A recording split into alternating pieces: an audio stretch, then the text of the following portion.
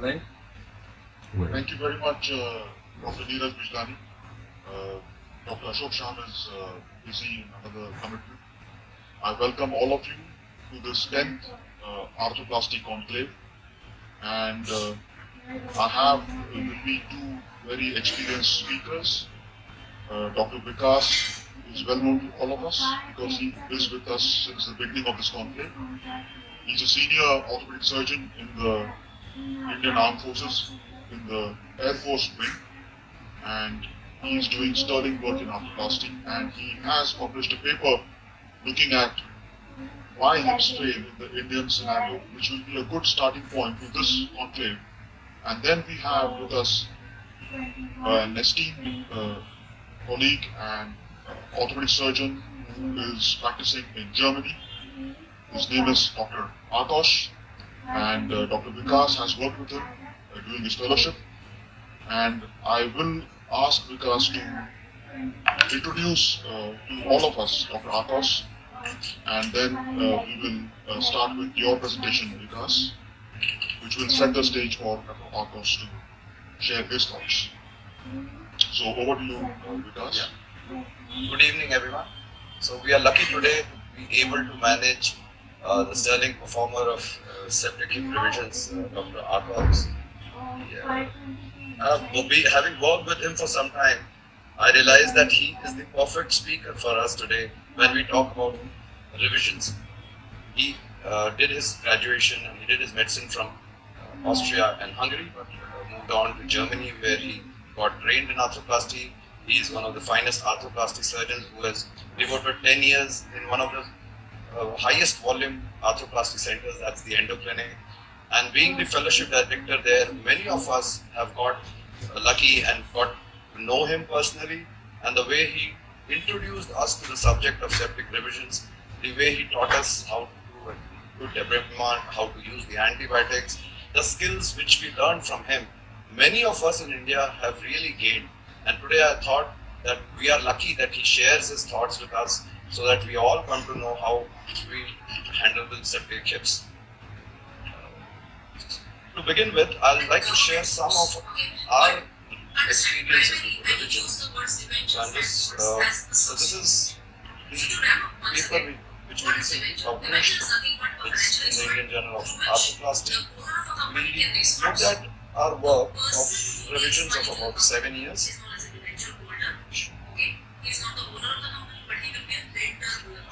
Yeah. What does that person get in return? So, that person gets a fixed rate of interest in return.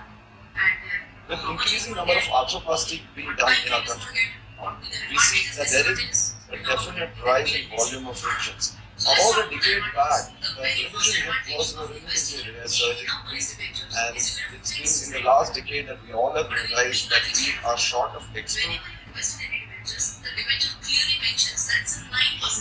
But more hips being offered to across the spectrum age groups for various disabilities due to the phenomenal success of the primary hip arthroplasty. But the limited experience and infrastructure which exists for revisions really challenges our system. There is extensive inventory which is required for these surgeries. The expertise, the knowledge, the cost involved is prohibitive at times. And to add to that, the risk of failures of revision is high. So, looking at all this, we need to formulate a strategy, a public health strategy to handle revisions over the next 2 to 3 decades, which are going to see a large number of these surgeries come down. So we just wanted to do an epidemiological review of the cases. We saw that we did 200 plus hip reconstructions, adult hip reconstruction in our center. This is a tertiary referral center, the largest army joint replacement center which receives patients from all over the country. So let me tell you that 60% of patients were the index surgery was done elsewhere, and for the rest it was from the same institute. So when we look at the load of revision, almost 22% of our primary work was revision, and which remains almost the same over a period of 7 years. And when we look at the split, prosthetic joint, unlike the wet, where gradually these revisions have taken over, we have our load to infections. 38% was infections, 30% aseptic. So this is out of 260 revisions which we did. Dislocation, perforated fractures, implant breakage was similar to the West, but prosthetic joint infections, as comes out with various other studies also, remains number one still in developing countries of ours. When we talk about period of these revisions, so it's kind of a temporal profile that we try to study. The early revisions was 42%. That means and fair share of these were infections. The midterm revision, the 10 years, were 34%, and 20% was late revisions, as aseptic revisions are still not caught on.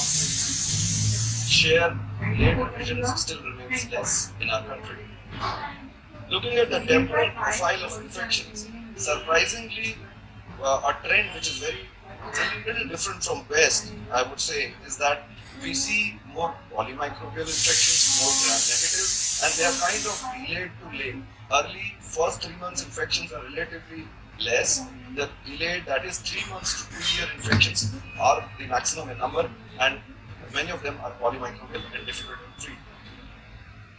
Unfortunately, even our microbiology support is limited. We still don't have the advanced techniques of culturing, the gene excising systems, the sonification of implant, and the ability to go to extended cultures and specialized microbiology teams in centers to get the bug and to be able to offer one-stage revision. Because if you don't know the bug, it's difficult to do one-stage revisions. So half of the infections we could not get the bug, and the other half where we got the bug, 35% were polymicrobial and gram-negative. Surprisingly, MRSA was very few, maybe because these patients were not from multiple hospitals transferred in, so maybe they were straight from the community, so MRSA was less. However, even staph overall was less as compared to the gram-negative, which was different from the West. Looking at causes of aseptic, we saw that amongst the cemented and uncemented, since 2 decades back, large volume done was cemented hips, we still have our load of cemented hip revisions more than uncemented when it is total, when we talk about total hip. And when we compare the bipolars, the uncemented bipolars had a higher load of revision. Maybe this is because the stem used was not of the total hip design. These were monoblock bipolars of poor geometry, design and metallurgy, which were used in yesteryears and have led to failures. However, cemented bipolars now have lesser failure as compared to uncemented bipolars. This could also be due to elderly age group. Amongst the stem and cup, almost equal when we talk about the total failures. Stem was overall little more than the cup failures. This is maybe because of the cemented revisions which we have load higher than the uncemented. Coming to the dislocations, in 21 cases, that is almost half of the revisions, the cup version was a problem, whereas on the stem side, usually it was the stem offset causing impingement and levering out, which was an issue, and to some extent sometimes the stem version was also an issue. So these were the causes as documented. So it was a prospective study where we documented the cause of revision by interviewing the operating team. So this was a dislocation risks and how it occurred. Periprosthetic fracture, as we all know, B fractures are the ones which are generally revised. So most of them were B1, B2, B3, and very few C types had to be revised. So when we look at our study as compared to the West, the infection was number one cause in early and even midterm. It was only late that some aseptic revisions came in. The instability was similar to the Western studies. The fracture rate, periprosthetic fracture leading to revisions, was again same, and implant breakage. However, sepsis remains the primary cause of failure in our country. So this is what I wanted to share, and now let's hear Dr. Akash. I'll invite him to share the pearls about septic revisions, which he is the expert. So I'll just stop sharing my screen. Yeah, Akash. So, welcome, Dr. Akash, and Vikas has set the stage for you. Our country has to grapple with this number one cause. So, we look forward to hearing from you, your views about it. Thank you very much. Good afternoon, everybody.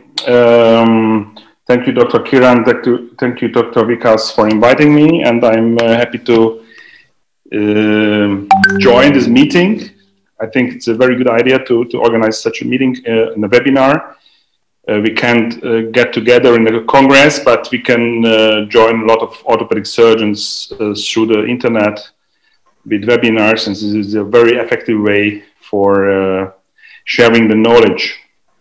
I say hello to all of my Indian friends who joined me in Hamburg as a fellowship, and I miss you guys. It was a very nice time with you in Endoclinic now. 2 years ago, I changed from Hamburg to Berlin, and now I'm here, head of department for orthopedic and trauma surgery in the southwest of Berlin, and we work here with my fellow colleagues. This hospital is not as big as the Endoclinic, but we try to do our very best. So now, can you help me how I can share my... Yeah, just press the green button, share screen, and your laptop will be seen. Yeah, green button. Yeah. Can you see? We need to see your laptop, so just press share screen. Yeah. Excellent. No, it's fine. Yeah. Yeah. Okay. So we are talking about prosthetic joint infection, and Vikas mentioned that the prosthetic joint infection is number one reason in your country for revision. In Germany and in the European Union, prosthetic joint infection is not number one. It is maybe number 3 or number 4. The most revisions we perform for aseptic loosening or dislocation or periprosthetic fracture. And number 3 or number 4 is the prosthetic joint infection. It's very important to think about the possibility of prosthetic joint infection. And if it's the number one reason in your country, then it is not so difficult to think about it. But if it's number 3 or number 4, and you say, I am a perfect surgeon, I have never septic cases. There are such surgeons in Europe, and they say, I have never septic cases. You have to think about the possibility. When you have a patient with a perfect implant, it is well implanted, everything is correct, there's no dislocation, no loosening, but the patient has complaints like pain, and the leading symptom is always the pain, especially 2 years after primary surgery. You have to think about the possibility of prosthetic joint infection. The other clinical signs are not so reliable. So the most important sign is the pain. Fever or any signs of inflammation or any local signs of inflammation are not so common and not so reliable. The most reliable sign of infection is the pain. And when you have a painful joint, artificial joint, like total hip or total knee, I know this is in this meeting, we are talking about the hip mainly, but I will talk about both joints, okay? If you agree, about hips and knees, because many of you deal with also with hips and knees. So the diagnosing of prosthetic joint infection is based on the history, physical examination, blood tests, but most importantly, the synovial analysis. And when you go for blood tests, we check the CRP. Of course, you can also check the sedimentation rate. But at this moment, we have no single test which can prove the prosthetic joint infection. So there is no test with 100% sensitivity and specificity. That's why you have to use a panel of diagnostic tools. And the most important thing is the aspiration. This is a short video. Can you see the video? Yes, we can. Yeah. Okay. So this is a short video about the aspiration. And we will show also how to use the Synovasure test, but it's not the most important thing in this video, the Synovasure, but it is more important to see how meticulous the surgeon works in order to avoid a contamination with sterile prepping, sterile gown, sterile gloves, sterile syringe, of course, and to perform the aspiration in a sterile environment.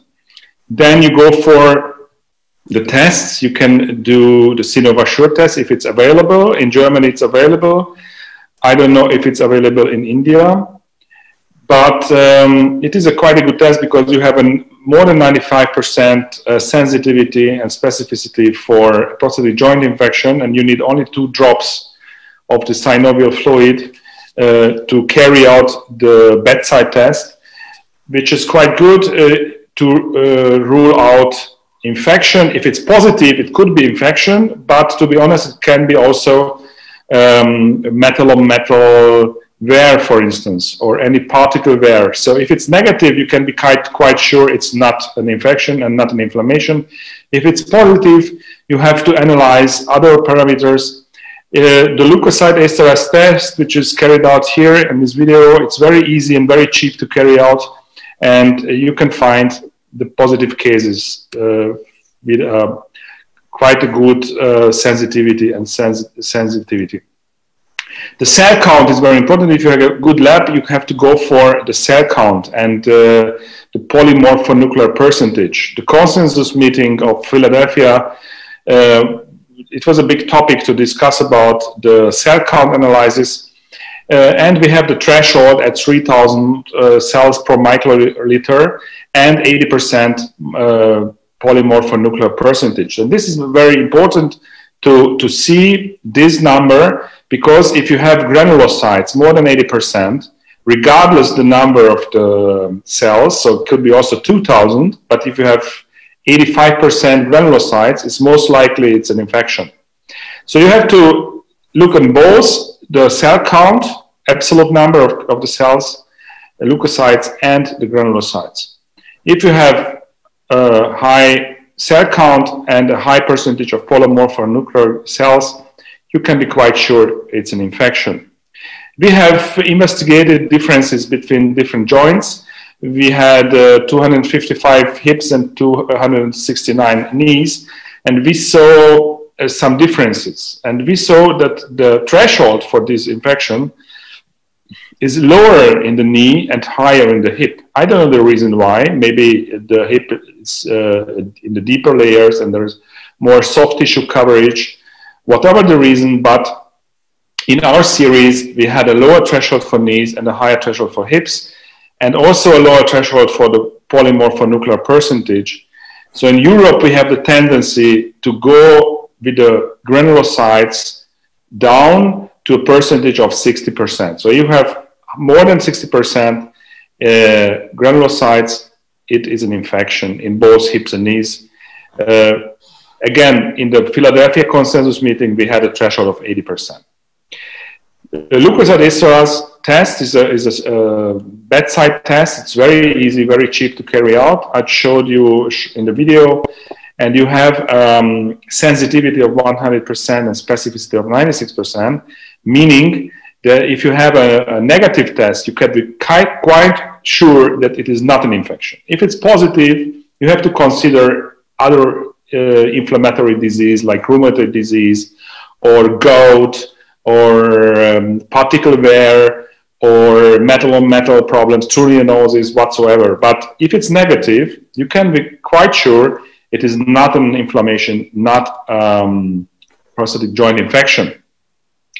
Of course, if you have the possibility to use alpha-defensin, then it is a very, very strong tool, because regardless of the organism, regardless of the gram type, regardless of the virulence of the organism, you are able to show the infection with a sensitivity and specificity for 96 of 97%. If you have the possibility to use the ELISA test in the lab, it's even better. We have point-of-care tests for heart attack, for pregnancy, for HIV. Now we have also the bedside test for the alpha-defensin. This is the Sinovasure test.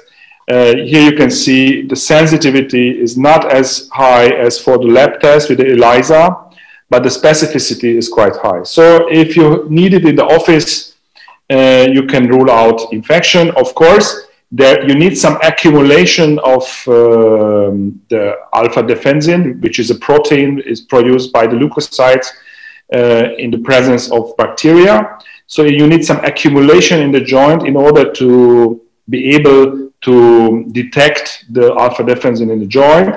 That's why it's not a good idea to perform the Synovasure test in draining sinus, because if you have a draining sinus, then the fluid, the synovial fluid is running out of the joint and you have no accumulation of the alpha defensin. To be honest, if you have a sinus, you don't need a fancy test like Synovasure and anything else, because a draining sinus is a prosthetic joint infection in 100% of the cases. So when you go back to the question which tests are to be done, I recommend to do these tests. So first of all, culture, because you want to know the bug. And as Vikas mentioned, if you don't know the bug, it's difficult to perform a single-stage revision, but it's also difficult to carry out a two-stage revision, because it's always easier to treat the patient targeted. If you do know the bug, the treatment options are much better, both locally and systemically. So culture is a very, very important issue. And the leukocyte esterase as a bedside test, which is cheap, and you can do it in any country of the world. The cell count with the granulocyte percentage, when you have a good lab background, you can do that, and it is very useful. The CRP is, of course, a must to detect the blood, but you have to be aware of CRP, because there are 20% of the patients with the proven PGI who have a normal CRP. So only 80% of the patients with PGI have an elevated CRP. So if the CRP is negative, it means nothing. So it is one of the options, but you have to go for other options to prove. And if it's available, then you can use alpha defensin ELISA or the Synovasure test. So how to diagnose the PGI? You have several steps and several options. First, when you have the suspicion with a painful joint, you go for aspiration and serum lab test. Of course, after X-ray, but physical examination and X-ray is baseline. So first, aspiration and serum lab test. If you are lucky, you will find the bug and you will find the positive CRP and cell count and all these things. But it's only 60% of the patients in Germany. In 40% of the patients, you don't find anything, but you have still the suspicion for prosthetic joint infection. In these cases, I ask the patient to present in 2 weeks again. So you go for 2 weeks of culturing after the first aspiration. If you didn't find anything, but you still have the suspicion, you go for a second aspiration as early as 2 weeks after the first one. And you repeat everything, you do the same. And you will find another 10 to 20% of the patients with infection. But you will still have 20%, you find nothing. You find no germ, you find no proof for the infection. In these cases, we go for open biopsy. And in the hips, it makes sense to go for open biopsy. In the knees, you can also do an arthroscopy, but you need 5 cultures. You need 5 tissue samples from the joint and 2 histologies. So you go for both histology and microbiology workup from the biopsy. And if you don't find anything, you have no bug at this point, then you go for 2-stage revision or explantation because the patient has pains, you have no other options for diagnostic, and it's easier to remove everything, to get a lot of tissue samples from the joint, and then go for second stage revision after working up the diagnostics.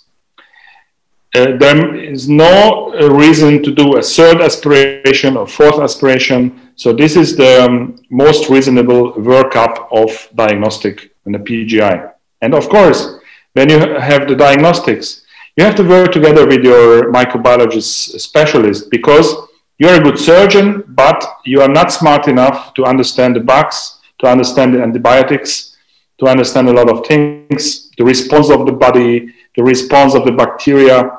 So I recommend to work together with a microbiologist or an infectious disease specialist, because together you are a successful team. And then you have to make the right decision. What kind of surgery should I perform? Is it an early infection? Is it a late infection? Do we need one-stage revision or two-stage revision? Do we need antibiotics? Which antibiotics to use in the cement? Which antibiotics to use in an IV line? And so on. So we have a good publication from the Endo Clinic by Dr. Frommelt. This is my colleague from this hospital where I am working now. This is Professor Usman, who is a very well-known microbiologist. We work together, and I always have a recommendation from his team for my patients to treat. Coming back to the Philadelphia consensus meeting, where we had a new recommendation to use a scoring system for the diagnosis. And in the previous 2013 Philadelphia consensus meeting, we had also minor criteria and major criteria. Major criteria when you have 2 times the same bug or you have a draining sinus. So there is no doubt there's an infection. But in the most cases, you don't have the major criteria fulfilled, but you have the minor criteria. And in the last meeting, 2018, we suggested to use the scoring system. And when you have more than 6 points, it's an infection. When you have less than 3 points, it's not an infection. And when you have 4 or 5 points, it could be an infection, but it could be also something else. So it is very useful to use this scoring system. And of course, you have to go for a CRP or D-dimer. You have to go for sedimentation rate. You have to go for aspiration of the joint with the cell count, or leukocyte esterase, or positive alpha defensin. So you have options here to evaluate the synovial fluid. In any country of the world, you have one of these items. The same with the polymorphonuclear percentage with the granulocytes, and culture, and histology, and the visible purulence of fluid. You know, purulence can also be a sterile joint with the metal bearing surface, for instance. There are several scenarios which are interesting. So in this case, you have an elevated CRP with an elevated cell count, and you have a positive culture. So this is a straightforward case. You have 10 points. It's clear and PGI, no doubt. You have some difficult cases where you have normal CRP. As I mentioned, 80% of the PGI patients have an elevated CRP, but 20% can be normal. You have an elevated granulocyte. You have no positive culture, but the alpha defensin is positive. So is it an infection or is it not? You have less than 6 points. So the recommendation is to repeat the workup, to go for second aspiration. It could be, for instance, a metal-on-metal surface. So you have to test, you have to check the X-ray, you have to check the implant. Is it a metal-on-metal bearing? Is it possible to have a metal-on-metal reaction? Maybe you have to go for an MRI to see the pseudotumor in this case. So further workup is needed. The other difficult case, you have a normal CRP, you have an elevated cell count, but the granulocyte percentage is normal, culture is negative. 3 points. It's also quite straightforward because it is not an infection. You have no elevated granulocytes, no positive culture, no elevated CRP. It could be maybe aseptic loosening. Sedimentation is elevated and the cell count is elevated, but the granulocytes are normal. It could be rheumatoid arthritis, excuse me, this is my phone. Could be a rheumatoid arthritis or any other inflammatory disease or aseptic loosening whatsoever. And so on and so on. I don't want to, maybe the contamination is interesting. I don't want to talk too much about this, but it's quite interesting to play with this scoring system. And maybe contamination is interesting because sometimes you have a positive culture, but everything else is negative. In these cases, you have to consider another workup because it could be a contamination. And in some cases, we have nothing. Patient has pains, We have a positive culture, but everything else is negative. It's a very difficult decision to say, is it an infection or not? Is it a contamination or not? What to do? In these cases, I recommend to repeat the whole workup.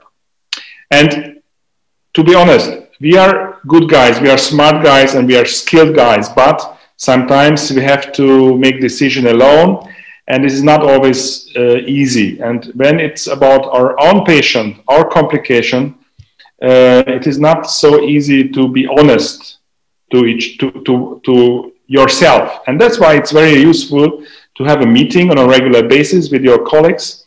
Part of the meeting is the microbiologist, the infectious disease specialist, nurses, pharmacologists, radiologists, whatsoever. The bigger the team, the better it is. And you can discuss your findings, you can discuss your plan, how to treat the patient. And then you can follow your treatment algorithm. Briefly, our treatment algorithm, first we have to know, is the joint infected, yes or no? When it is infected, do we know about the bugs? Do we know the organism? Yes or no? If no, then we go for 2-stage. If yes, then we have to know about the virulence. Is it a highly virulent germ, difficult to treat? Then to go for 2-stage. If it's easy to treat, go for 1-stage. If the patient, if it's an early infection, the implant is stable, we know the germ, then we go for there. So it's quite easy. Of course, there you have some cases where you cannot do big surgery. The patient cannot be operated, too old, too sick whatsoever. Then you have to go for long-term antibiotic suppression, but I don't want to talk about this. You have also some cases where you have to make an intraoperative decision, and you need some intraoperative diagnostics. After the workup, you have also the possibility of intraoperative diagnostics. Frozen section, it's not available everywhere, not available in endoclinic, not available in many available. In my actual hospital in Berlin, it's available, but it's not always easy to organize. Leukocyte esterase strips are available everywhere, so I recommend to use this in the theater. Sinovasure, it's good and available in some countries, but not all countries, and it's quite expensive. So when you need a quick decision, you go for leukocyte esterase in the theater. Of course, when you go for sampling, you need always more samples. I always say 3 or 5 samples for culture and 2 samples for histology are sufficient. Swaps, we don't do swaps because they have a high false positive, false negative percentage. And sometimes you have also cases like this. This is a total knee replacement from the endoclinic. It was a revision, and quite soon the patient developed some osteolysis here and here, as you can see, and then the dislocation of the femoral component and osteolysis of the medial condyle and the loosening of the femoral component. And it was quite quick after surgery, and we did an aspiration, and you can see it's like a pus. It's like creamy pus. But leukocyte esterase was negative, and Sinovasure was negative, and culture was also negative. So we went for aseptic revision on the femoral side, no septic revision, because it was not an infection, but it was a reaction, granulomatous reaction on the cement or any other reaction. We did a revision on the femoral side with trabecular metal cones and implant, a hinge implant, but it was not an infection. But sometimes you have pus like this, creamy pus in the joint, and it's not an infection. It's very seldom, but it happens. So when you have cases like this, it is reasonable to go for culture from the retrieve implants, because there are some bugs you can only detect from the biofilm, from the surface of the implant, And in doubtful cases, you go for this. And then you have the possibility of sonication. The sonication is a method when you can put the whole implant into the water bath and to release the biofilm from the surface of the implant with ultrasonic device, and then you can detect 99% of the germs. So you have to retrieve the implant, put it in a sterile box, and send it to the lab. So this is an option that we use in Germany for intraoperative detection of the bugs. So this is the diagnostics. Now we go for the treatment options. As I mentioned, we have several treatment options. In the early infection, you can go for a DARE. If you have an acute hematogenous infection where the symptoms are not longer than 30 days back, or you have an early prosthetic joint infection in the early phase after primary implantation, if you have the implantation not longer than 30 days back. So this is an early infection. Everything else is a late infection. Everything beyond 30 days, doesn't matter if it's acute hematogenous or early PGI, it's a late infection, and then you don't go for DARE. So in the early timing, you can go for DARE, which means debridement. So you open up the joint, you remove the polyethylene, and you remove the head, the femoral head. You remove everything which can be removed easily, and the modular implants. And then you debride the joint. You wash out with 6 liters of antiseptic solution, like polyhexanate solution or iodine or vinegar solution whatsoever, some antiseptic solution, and then you go back with the new implants, new modular implants like new polyethylene liner, new femoral head, and close the wound, which is very important. You close the wound, so there is no open wound therapy for there, no VAC therapy or anything else with open therapy, and then you go for antibiotic treatment. Very important that you have solid implants and no bone loss, so it's only for the early cases. And of course, it's a question of time, so you have to make the decision very quick, and it has to be short period with symptoms after onset of the symptoms in the hematogenous infection, or short time, less than 30 days after primary implantation. Everything else is a late infection, and everything else needs stage revision. Even the single stage revision is a stage revision because you do 2 operations in one session. So you don't forget, one stage is also a stage revision like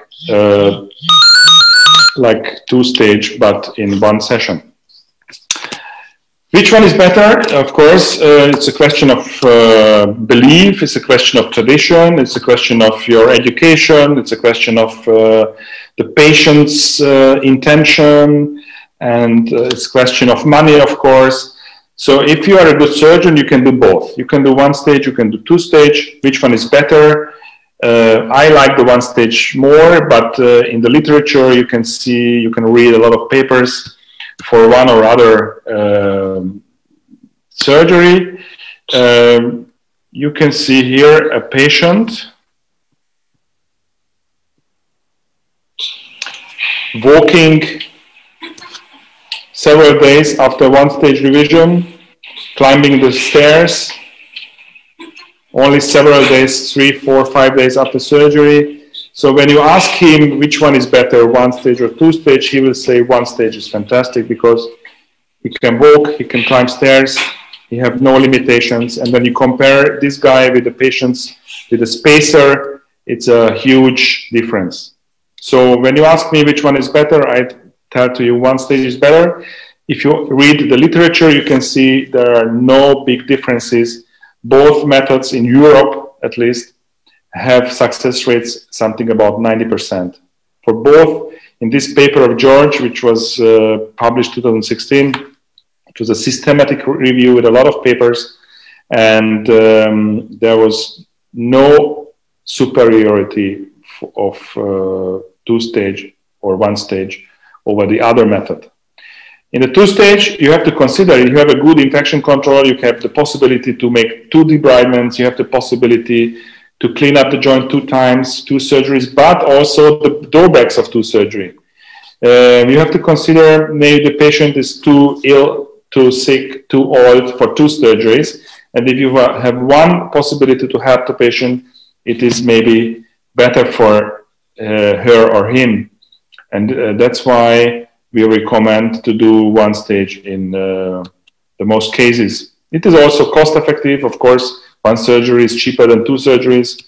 And it's getting more and more popular worldwide. It was only the Endo Clinic and some other hospitals, Wrightington Hospital, and some centers also in India and France, in Paris, to go for 1 stage. But now it's getting more and more, and even in the United States, there are more surgeons starting with 1 stage because they see it's reasonable, it's cost effective, patients like it, surgeons like it, and of course you have some possibilities to do so. In the endo clinic, this is when you have been in the endo clinic, you can recognize this is the septic theater number 1, where I was always operating my patients. And also in the endo clinic, we operate not all the patients with 1 stage, but 85 to 90% of them. And 10 to 15% we have to go for 2 stage because we don't know the germ. So the indication for 1 stage in my eyes is to have the prosthetic joint infection with a non-germ. It should be a normal, straightforward germ, not difficult to treat, not very highly resistant or highly aggressive. So I don't like enterococci, for instance, but staphylococci, MRSE is a possibility, and P. acnes.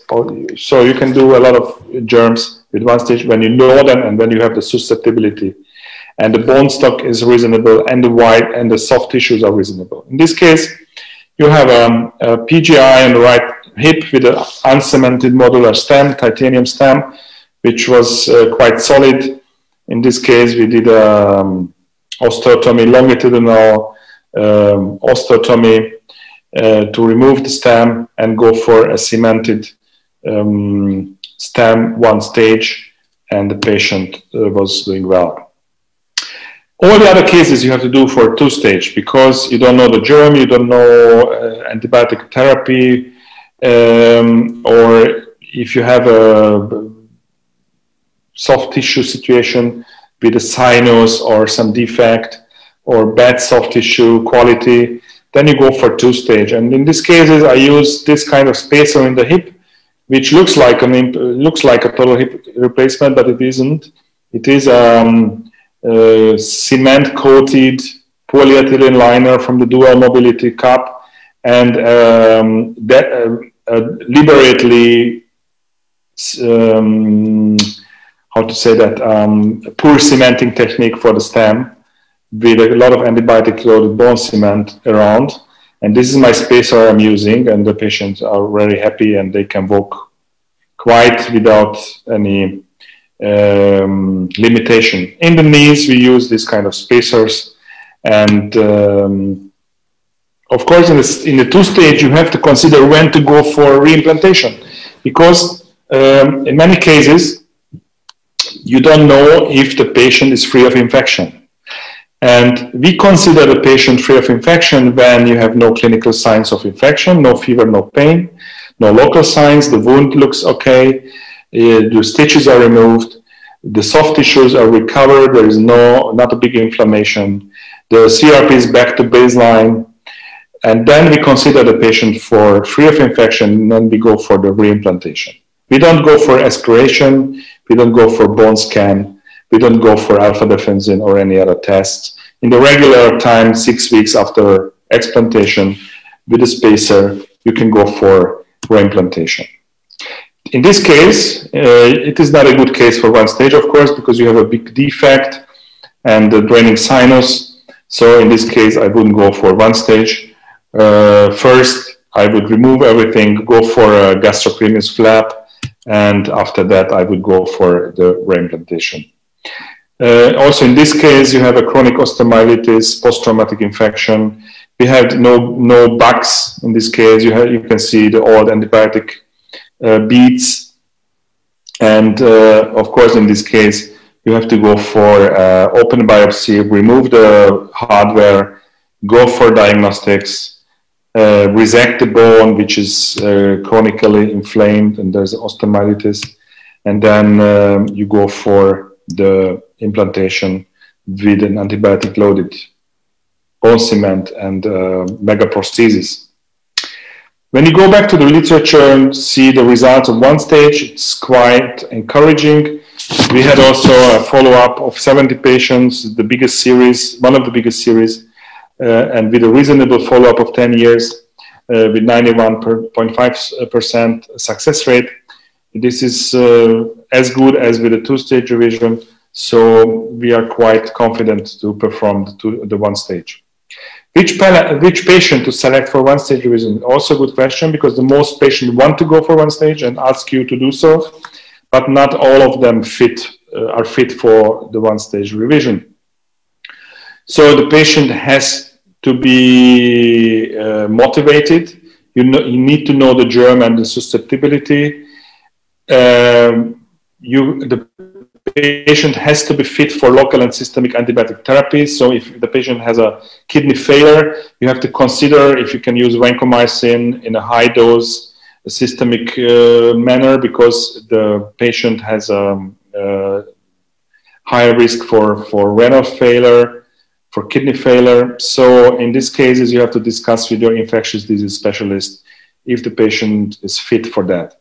But a poor general condition is not an exclusion criterion for me for the one-stage revision, because these patients really need only one surgery, and this one surgery has to be successful because these patients cannot be operated several times. So coming back to the treatment options, what are the key steps of the one-stage septic exchange? And when you have been in the endoclinic and when you saw the debridement in the theater, the radicality and the aggressive debridement. My friend told me it's a maniac debridement. Sorry, I have to answer the phone. Herr Fiebig, ich melde mich gleich. Ich sitze jetzt in einem Webinar. Ich melde mich gleich, ne? Ach so, ich kann jetzt nicht, ja? Tschüss.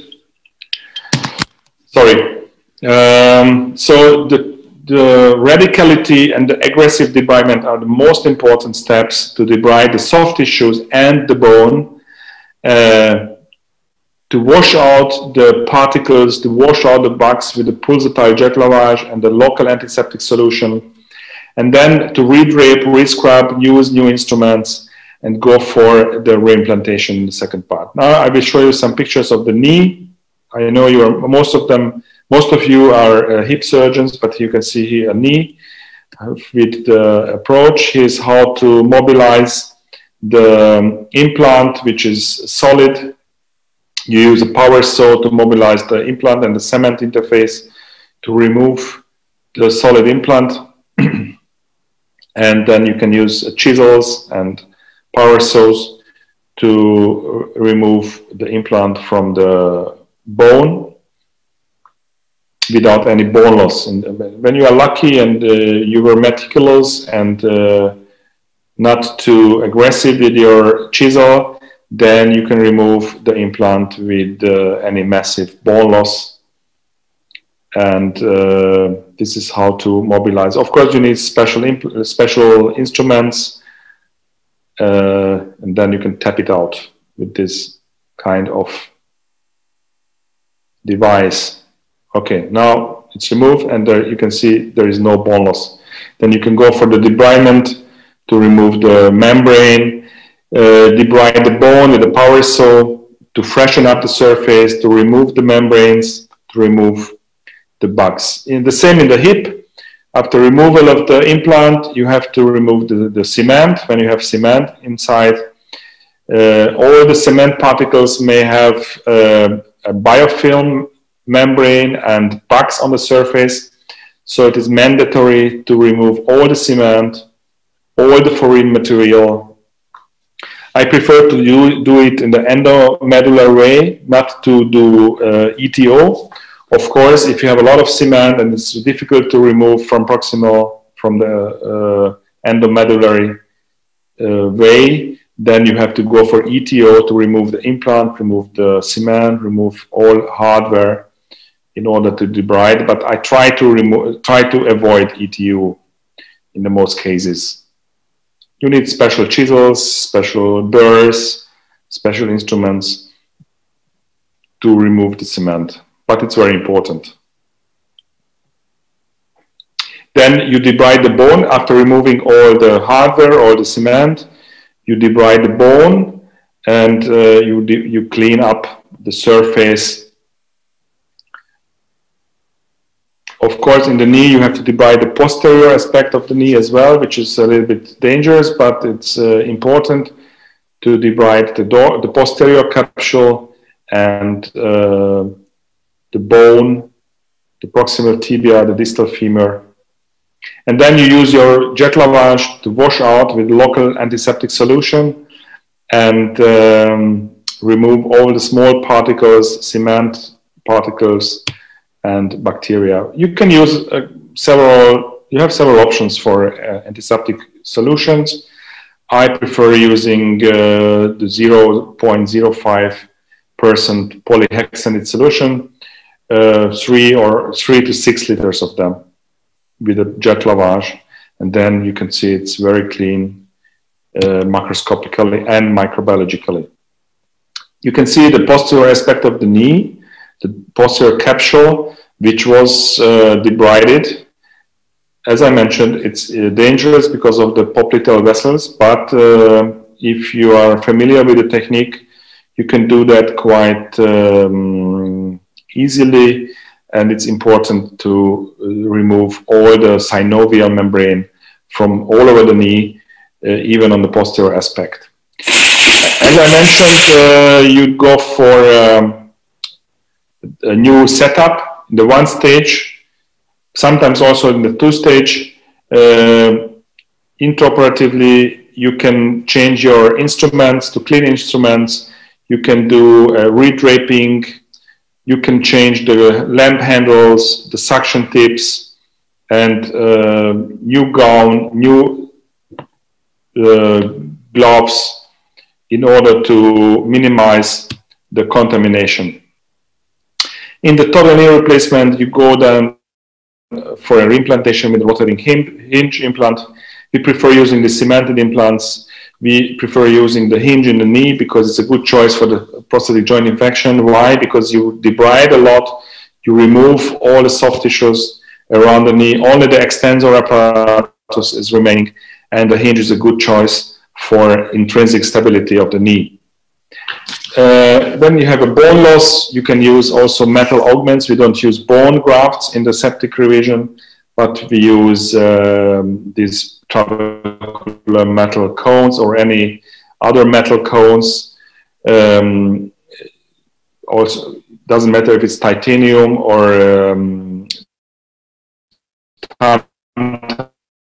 structures. Metal augments are very useful to restore the joint line and to restore the bone stock.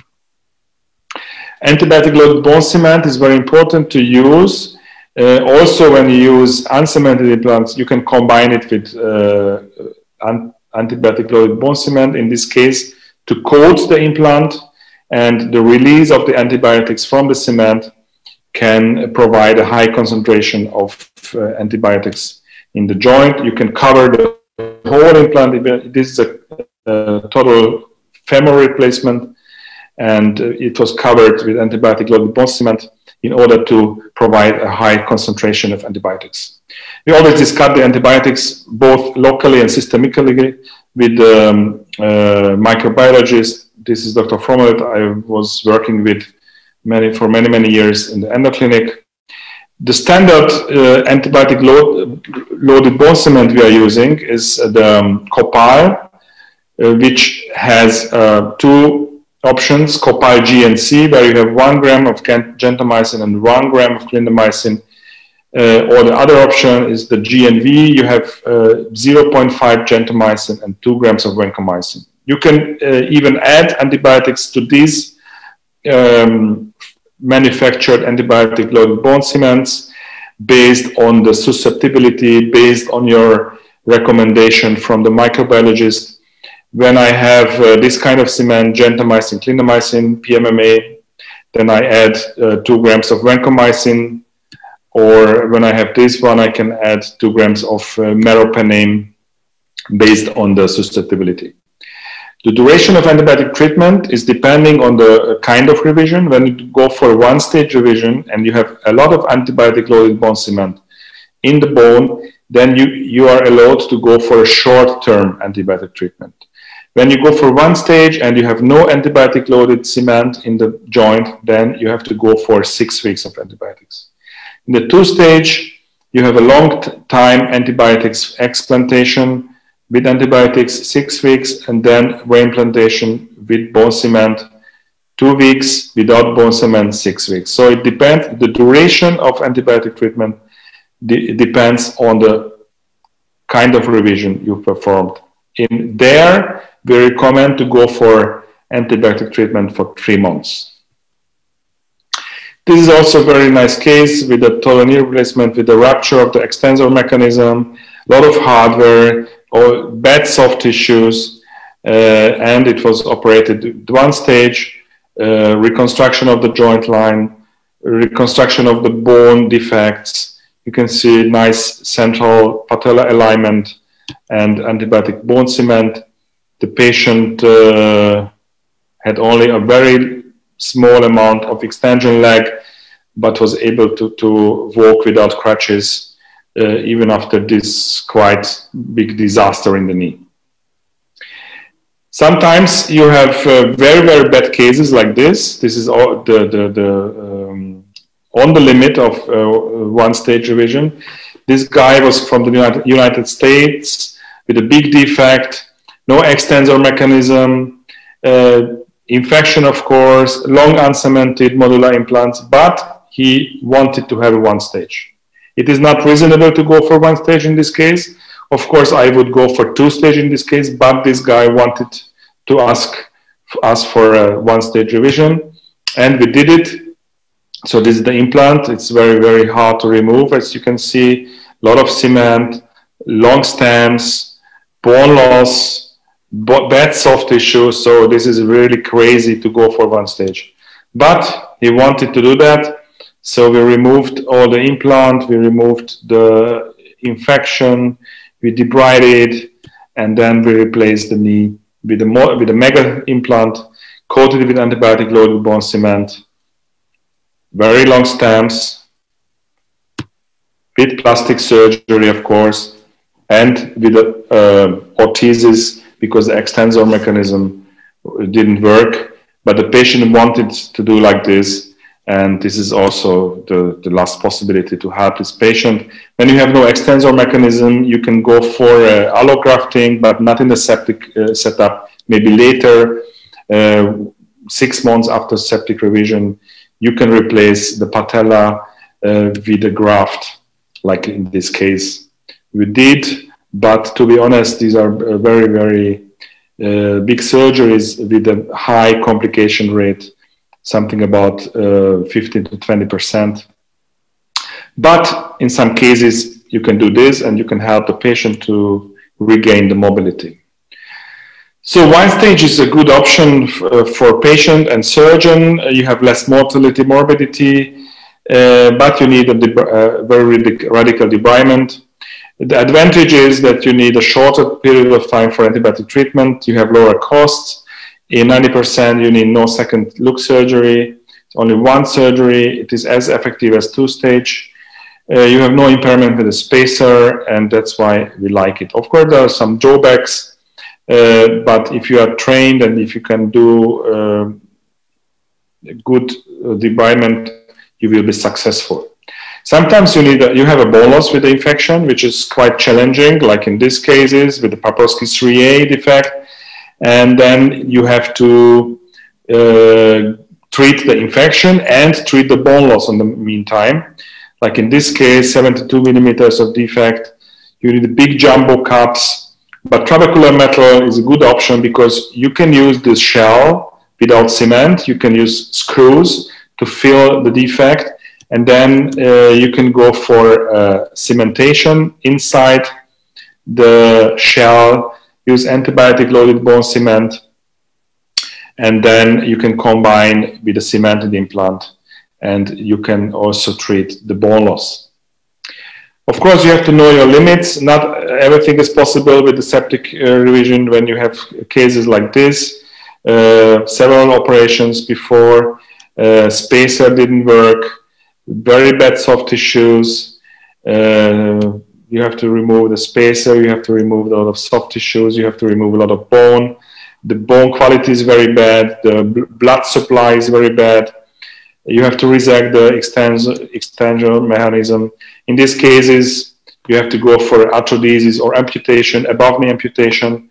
Nobody is happy. In the young patient, above-knee amputation is maybe better. In the older patient, arthrodesis is maybe better, because the life with a stiff knee, with an arthrodesis knee, is not so nice.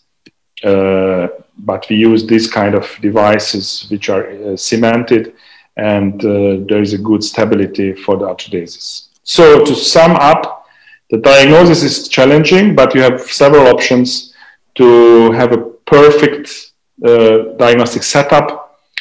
You need several modalities. One method is not enough, so you have to go for aspiration, blood test, lab test, microbiology, and so on. When you have a multidisciplinary approach, you will be more successful and you will be more happy with your treatment options and with your patients. For acute infections, you want to use the DARE, but the time limit is 30 days. The gold standard is still two-stage revision. You can do it always. But in selected cases, selected patients, you can do the single-stage revision, as I mentioned, and patients will love it. You will love it when you are successful. For complex cases, it is better to have tertiary referral centers.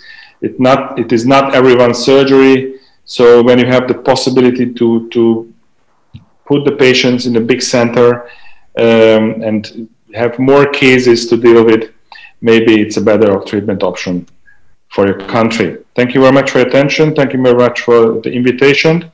And I'm ready for the discussion, ready for your questions. Hope to see you soon. Okay, thank you very much, Akos, for this excellent talk. And I've got very experienced panelists, and my co-convener is Dr. Surendra Patil. Before the others can get their questions ready, I would just like to ask you about the solution you use for the irrigation. You said you use pulse lavage and sometimes a commercially available polyhexamide solution, right? Yes, it is the Lavasorb. It is called in Germany Lavasorb. It is 0.04% polyhexanide. You can also use a betadine, polyvidonion, or you can use chlorine solution, like pool water. Okay. And also you can also use a vinegar solution. So are these solutions like we in India, we make a mixture of say betadine and chlorhexidine and those things. So what is your opinion about that, or should we go for the commercially available options? Yes, chlorhexanide, and you need, so you have, whatever you are using, you have to know about the characteristics. Can it remain in the wound, or you have to wash it out? How is the acting time? For polyhexanide, I know acting time is something between 10 and 12 minutes. So when you use octanicept, for instance, you need 2 to 3 minutes, but you have to wash it out from the joint. You have to avoid contact with the bone and the blood. So you can also use saline. It's also a good option, but a lot of water. So when you use water, use 6 liters of water. Betadine is good, iodine is good, but some patients may react with allergy, so one has to be careful. Also, polyhexanate could be allergic. Some of the patients are allergic to polyhexanate, then you have to be careful. And have you used stimulant in your cases? No, in Germany, stimulant is not given free for the German market. I would be using stimulant very much. My colleagues, my friends in the UK, they use it on a regular basis. Even in the United States, they use it. It's a very good tool to fight the infection with local antibiotic treatment. We are not using in Germany because we have no, in the German market is not available. Thank you very much. And I'm sure there are many other questions from our panelists. Nikhil, Vikas, Narinder, Surendra. Wonderful talk. I really have no questions. I've heard this talk when Akash came to us to Wrightington, and my philosophy is very, very similar to what Akash said. So I really have no questions to you. Narinder, Vikas. My question is actually that the single stage revision has very, very limited indications as far as Indian scenario is concerned. So where do we really draw the line? And all over the world, it's actually only EndoClinic which has phenomenal results. Most of the other centers have not been able to reproduce those results. So we have had informed trial going on in UK. I'm not sure whether the results have been published. And there was another Canadian trial which was going on, comparing single versus two-stage revisions. So the results of those are not available. But as far as phenomenal, like really great results are concerned, that's only from EndoClinic. No other center has been able to reproduce that. Any reason for that, Akash? I'm sorry, there was an interruption of the connection in the last sentence, but I understand the problem. So there are many centers in the world who perform one stage, not only EndoClinic. There is a center in Paris.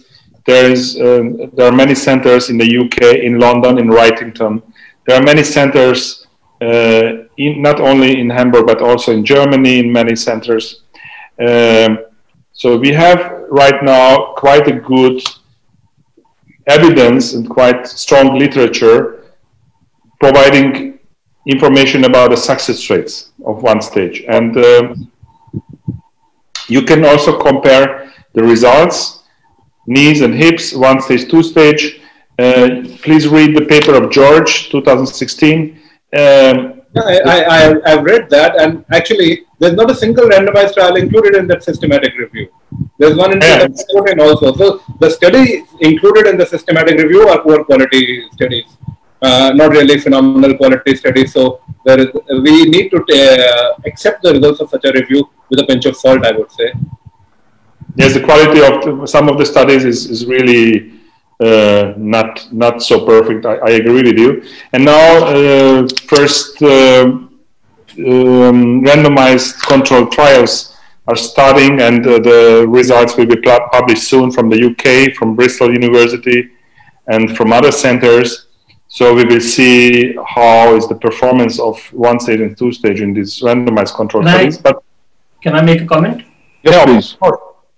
Yeah, there is one more problem with the literature, Narinder, like you said. Not only is there no randomized trial, but if you look at the number of cases and the number of studies, the two-stage revisions have got more studies and more cases. So the difference can be like thousands of patients versus hundreds of patients. The one stage has got less number of patients and less number of studies.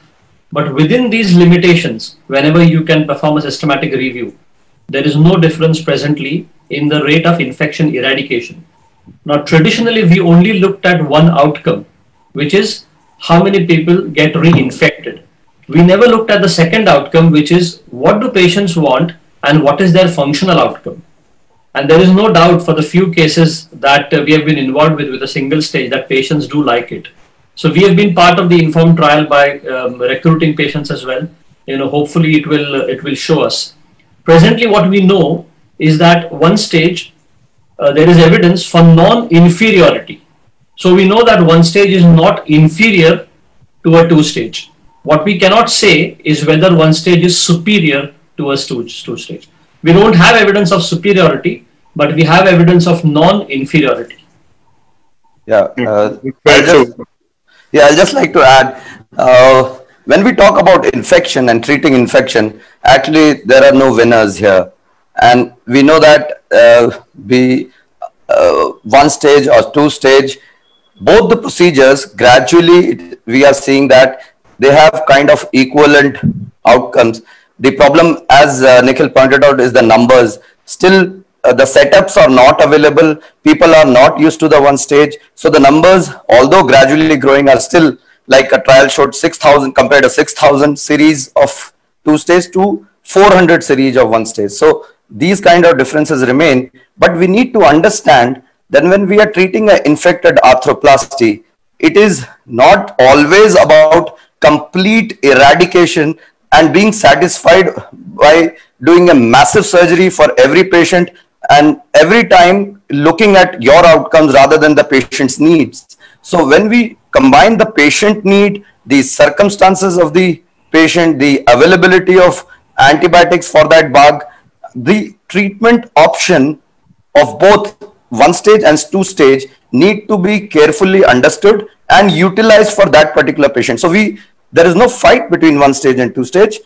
Both have almost, it's like cemented stem and uncemented stem. So we have horses for courses, and the patient may actually benefit if the surgeon is familiar with the two techniques and if the institute can offer both with equal proficiency. So I think we need to learn the art, the skill, and formulate a team, the microbiology, because that would also improve the results of two stage. So there is no fight. One stage also is, as Akash pointed out, is technically a two-stage surgery done over a longer period of time. Like if you go to the endoclinic, that surgery would last 3 to 4 hours. So same total operative time in one day, or the same operative time 6 weeks apart. So it's the similar procedure spaced out. So we need to decide what benefits that particular patient. So this is something which I think we all gradually are coming to terms with, and the surgeons in the US, the UK, even in India, like when we started few cases we have done, we still have not formulated the team. In armed forces, we keep moving, the team moves. So we did few and had good results, but there are very few to actually register our results. So what is the Wrightington experience right now, Nikhil? Very similar to the endoclinic, but the cases are a lot less. We have traditionally been a two-stage center.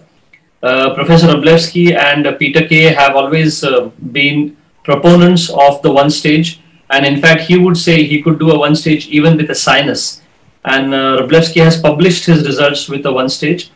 So now we have an infection team. We have a very good MDT every Friday morning. All patients get discussed, all patients get given both options, and then we make a choice based on the criteria that Akash just said.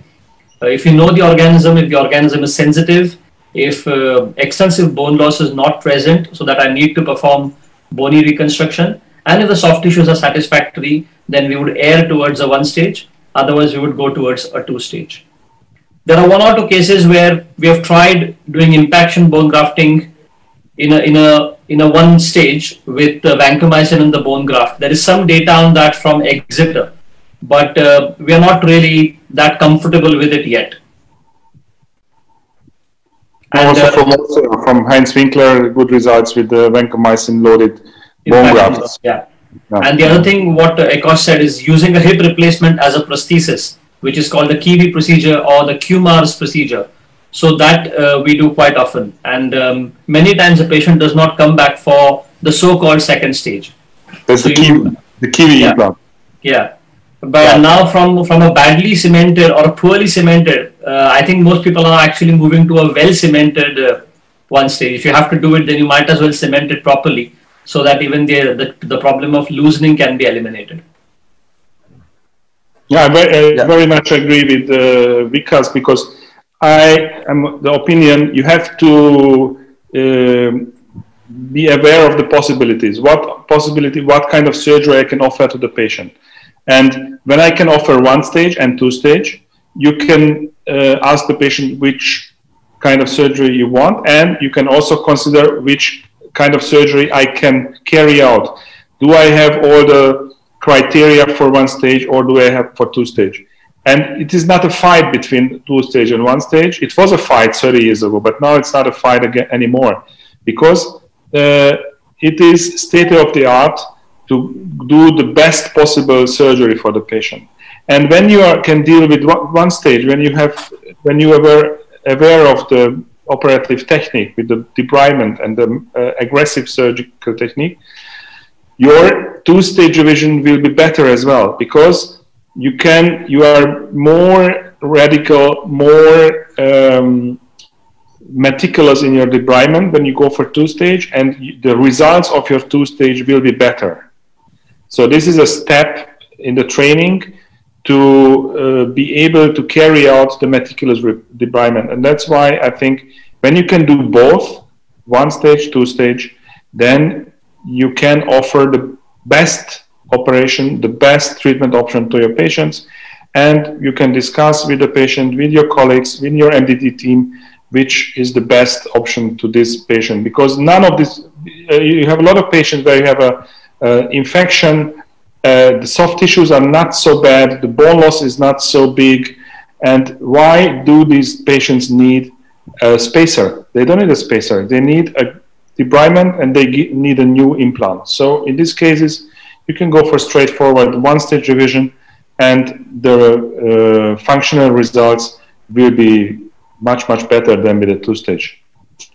Just one question, Akash. I just wanted to know, what about your opinion regarding extended antibiotic cover? There was, like you said, 2 weeks and 6 weeks. For if it was a cement loaded antibiotic which you have already put inside, then it's 2 weeks, and if it is uncemented, 6 weeks. Is it hard and fast, or do you go by follow-up CRPs or clinical profile, and do you ever extend the antibiotic coverage depending on these markers in the follow-up? Yes, we follow up the CRP and on a regular basis for 6 months, even in some cases even 2 years after surgery. And we stop antibiotic treatment as early as at 6 weeks, but if they have no drop down with the CRP, it's not a baseline CRP level, you can extend the antibiotic treatment. Or if they have an external source of infection, sometimes if they have a bad skin situation, or they have a psoriatic skin or any other bowel disease, then you can also go for depot injections, penicillin injections on a regular basis for 6 months to protect the patients from repeated infection and contamination. Yeah, one more question about the the DAIR, which you have now started doing your center, and world over the success rate varies a lot from 50% to 80%. We have also started doing it, and 2 questions. One, what is your kind of success rate with DAIR? And do you, like we have started also using VAC and doing kind of a staged DAIR when we go in, remove everything which can be removed, do a nice debridement, get out the poly, put a VAC in, and a VAC Alta where you can irrigate with the antibiotic. After the surgery, you irrigate with antibiotic for 72 hours and take them back after 3 to 5 days and put the insert back. So, and we had a reasonably good. So we don't know how this, we have one study going on that. But what is your experience of DAIR, and how likely you are to offer it to your patient, or you stick to that 30 days? And I am very critical with DAIR. I only do it in very special cases.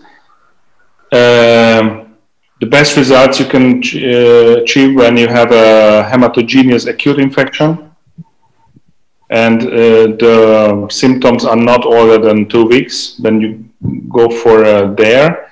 In early infection, early postoperative infection, it is also a good option, but your time is very limited. I don't want to use any irrigation system. I want to close the wound in the theater with the drain, and I want to remove the drain 2 days after. I irrigate during the surgery, but not after the surgery. And I go for a very long antibiotic treatment. With this kind of treatment, we have a success rate something about 66 to 68%. So 2/3 of the patients can be treated with there. Some centers have better results, and I think they use Stimulan or any other local antibiotics. I don't know how the results in Wrightington. Very, very similar to yours. We are also very critical. We tend to restrict to less than 4 weeks of symptoms. Rare occasions where we know the organism and it is sensitive and it's in the patient's best interest not to have a very big revision, then we will try a dare even up to 6 weeks with prolonged antibiotics. And then the problem with Stimulan, what we have noticed, is oozing of the wound. It does cause a lot of wound oozing problems. So I prefer to use Stimulan only in the deep tissues or inside the bone or around the bone rather than in the subcutaneous tissues. I don't like to use it above the level of the fascia, the deep fascia. Yeah. Akash, can I ask you, what are your thoughts on fungal infections? 1 stage, 2 stage? In fungal infections, I have some cases where I was successful with 1 stage, but for fungal infections, I recommend to do 2 stage. 2 stages, yeah. No. I have some cases in the endo clinic. We perform also 1 stage. We have also published the results 1 stage with fungal infections, but it's not for everyone. So most patients, they are immunocompromised. They have bad soft tissues. So in these patients, it's better not to do a 1 stage. We also did an audit of Cynovasure, like you said, the alpha defensin. We did not find it very useful for confirming infection and changing the treatment plan. But where we found it useful is to exclude infection during theatre. And if you are not decided whether you want to do a 1 stage or a 2 stage, then intraoperative Cynovasure. And the second indication where we found it very useful is if you have a painful total knee replacement and multiple attempts to exclude infection have been unsuccessful. And you know, there are 20% of patients who are unhappy with their knee and you don't really want to operate. And then a negative Cynovasure is really helpful to help you make the decision that you don't really want to operate because the chances of making them better are very less. So these 2 situations we have found it very useful. Yeah. Unfortunately, in our country, Cynovasure came and now Zimmer introduced it and now, I don't know, for some reason they have removed it. So we used it similar to what Nikhil said, that we were in our 2 stages just to confirm on the table we used to have it. And in fact, we used to save that strip with the documents to prove that it was negative. Yeah, so we used it like that, but they have removed it. So I was... Because of the prohibitive cost, not many people could afford it except for the armed forces. Yeah, so leukocyte esterase is a nice thing. I think we can think of that because Akash just mentioned it's as sensitive and cheaper and could be used. Yeah, especially to rule out the infection. If it's negative, you can be quite sure it's not an infection. If it's positive, could be rheumatoid disease, gout, particle wear, loosening, infection, so many things. But if it's negative, it's not an infection, for sure. Quite sure. So I think we have covered most of the things which this topic demands. And Dr. Akash, you said you have to go to some meeting. In 6 minutes, I have another meeting. Yes. So I think I will thank you, and we have Nikhil, Narinder, Vikas, and Surendra with us. So we will continue for a few more minutes. And on behalf of everybody, I'd like to thank you for your time. Thank you. Namaste. And namaste. And you have a good meeting, and we'll be in touch. Thank you so much. Thank you. Thank you very much. Bye-bye. Have a good meeting. Thanks. So, Nikhil, Bye-bye. Bye-bye. Bye, Akash. So, Nikhil will have some cases now. I've not prepared cases for this one, but I'll see if I can find my presentation. Do we have time? Yeah, I think we have some time. We have Okay, give me 2 Any minutes. other points, Surendra? I think everything is well covered. Yeah. I mean, Vikas, you set the stage very nicely for this talk by Dr. Akash. And, I know yours is a single center study. So obviously, there are biases and So, it yeah. cannot really encompass the entire complexity of our nation. But it is really a good study because it makes one focus on the key issue, and it's like a snapshot of the problem. And I think across the nation, definitely our reason for revision remains infection, and that is quite an important thing.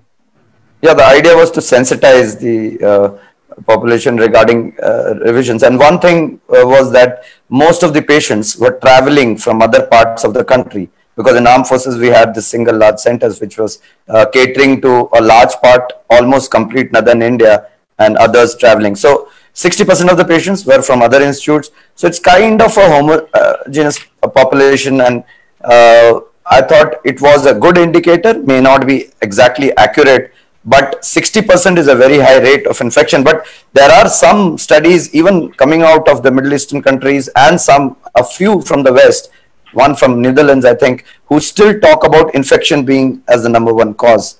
Yeah, so there is some fight between aseptic and septic still going on. There is increase in septic revisions of late in the US. So they are still again looking at that septic may be gradually rising. It's not that the septic is over. Yeah, I was quite surprised. Akos also said the same thing. Third. So Akos said it's third or fourth, which I don't think it is. It is gradually, it is going down because the aseptic volumes are going up since they have been doing plasty for a long time. In our country, aseptic have some time to go up as our numbers and the duration of our practicing. Whether aseptic is actually aseptic, we really don't know. Yeah, that is other. Clearly showed us that we start using antibiotic loaded cement, your aseptic rates start going down. Now, how is that explainable unless the aseptic is not really aseptic? Yeah, so the thing is that when we were even writing this article and we submitted for JOA also, where they have some observations. So one thing was they asked us what criteria did you use? So if you're using like we use the MSIS criteria for diagnosing. So once you have used the criteria for diagnosis, whether the culture is positive or negative, that MSIS criteria has labeled it septic. Whether you may or may not get a positivity rate depending on your culture technique, depending on your right samples, depending on your other reasons.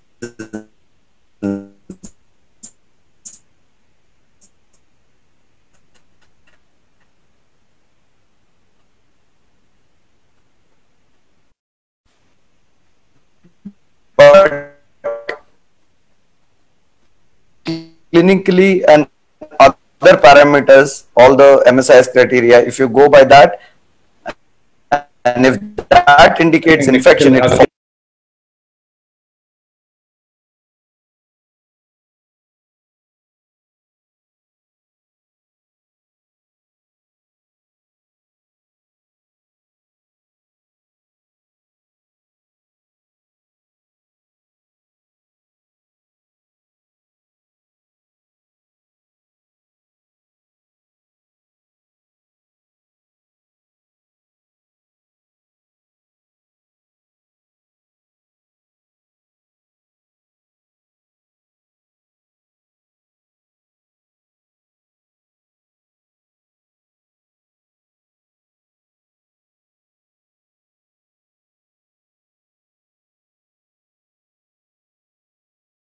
Knobs. The patients are never happy with the knee, but they don't want to get it revised. There are only about 20 to 30% of them, of course. A perfectly done knee. Can you see the screen? Yeah, we are able to see now. Yes. What is it? What can you see? Infected PHR panel discussion. Yeah, okay, that's great. Thank you. Okay, so this is a bunch of cases that I've done, which I've collected as I've done them. And this is a sample that illustrates most of the points that we dealt with in the theoretical talk. I'll show at least 1 or 2 cases because like Akash, I have another meeting in another 15 minutes. Okay. So this was a 65-year-old lady who had a cemented total hip replacement done using a tapered poly stem. She had quite a lot of pain after surgery, never happy from day 1. She was diagnosed to have infection ultimately. For whatever reason, 2 DARE procedures were attempted, even though this was a chronic infection. And then she was on multiple antibiotics for 12 months. Her blood parameters were abnormal, and she had pain, swelling, and ultimately a sinus burst out. The organisms were resistant to most commonly used organisms, antibiotics. So this is not one where I would consider, well, for the panel, what would you do? I would go for 2-stage. Yeah. For sure. Yeah. Would everyone do the same? Anyone would like to do a single stage? Medically, she has well-controlled hypertension, not diabetic, and no other issues. 2-stage, yeah. Definitely 2-stage. So that was the lateral. So in a 2-stage, would you remove all the cement, or would you be happy to remove only the cement that is loose and leave behind the very well-fixed cement, and any evidence in favor of or against? Complete debridement involves complete removal of the cement. Every foreign body has to be removed, including the cement mantle. Complete removal. I would go for a complete removal, even if it requires a ETO. Would anyone go for partial cement removal? In a infected case, one would err to remove everything rather than leave something behind. And Akash also stressed in his talk that the key is radical debridement. So I don't know about the evidence, but I would like to hear what you have to say. Some short-term evidence from Exeter. They have left cement behind. Very, very well-fixed cement has been left behind without any apparent adverse effect on the outcome. But like you, I prefer to remove all the cement. What about an ETO? That was, you can see that it's quite a long cement column. It's almost, I think, a 16.5 to 17 centimeter cement column. So this was what we were talking about in the previous webinars. Why I prefer to use a C stem in comparison to the longer stems such as the Exeter. The results of the Exeter are very good. But when you have to take out something like this, you get a 16-17 centimeter cement column. And an ETO then becomes almost inevitable. Whereas with the shorter C stem, you can get out cement from the top or endomedullary cement extraction without an ETO. So what would people do over here? I mean, certainly ETO is very morbid, and one could try and avoid it as much as possible. And instruments like Oscar can help, but not everyone has got it. So one has to be prepared with an ETO and do it properly, especially if you've got a long cement tail. But try and avoid it as much as possible, because it's really a very morbid procedure. And yet we saw at least 2 or 3 cases that Akash said where he had done beautiful ETO.